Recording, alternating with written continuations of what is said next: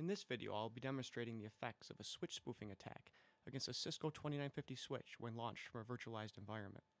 In this scenario, the attacker will be using a Kali 2.0 virtual machine hosted within the VMware vSphere ESXi 6.0 environment, using the standard ESXi virtual switch.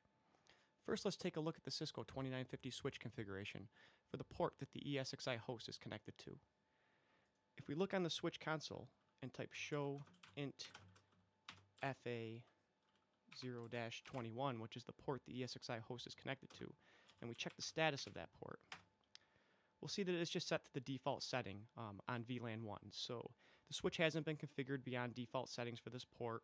It's still using dynamic desirable mode for the trunking mode, and in this case there isn't a trunk established. We can verify that by using show int FA021 trunk to see that indeed the port is not using trunking at this moment, and the mode is set to auto. Okay, over here we see the VM machine properties for the Kali virtual machine. If we look at the network adapter setting, we have it on our isolated VLAN test network, which is connected to an uplink port on the switch, which we just checked the configuration over here on the Cisco console. Now let's check the networking settings for the VMware vSphere environment.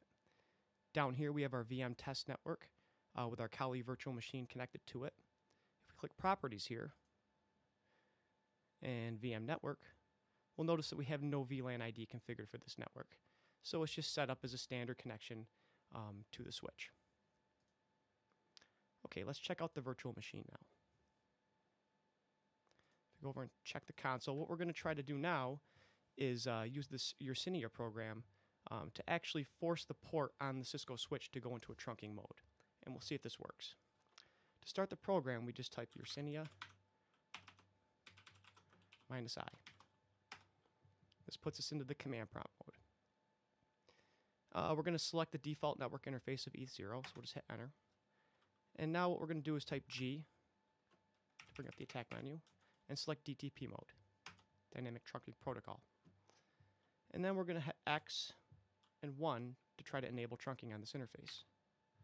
And we can see here that we successfully actually put the switch port into trunk mode. Over on the switch, we see the line protocol changing to down and then back to up again. And if we go over here and type show int FA021 status again, we'll notice now that the VLAN is indeed set up as a trunk.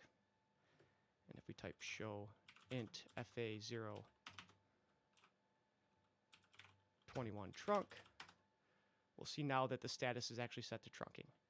So the attack was successful in the ESXi environment through the standard virtual switch.